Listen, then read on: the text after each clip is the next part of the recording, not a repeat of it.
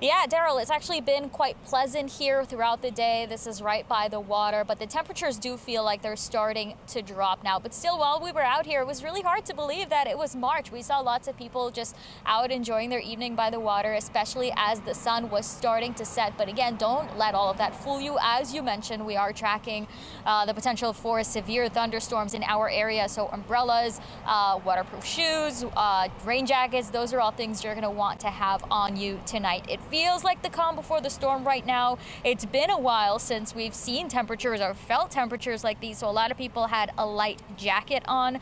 Some of the people we saw were fishing in the canal while others came to take photos or feed the birds.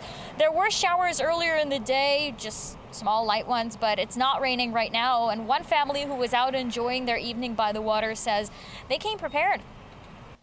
Yeah, it's been like really cold these past few days, months, weeks. But today it's been a little warmer. But while we were driving to Coney Island, it's been a little rainy because it's like when it gets hot outside, it rains. Because every time it gets hot, it rains.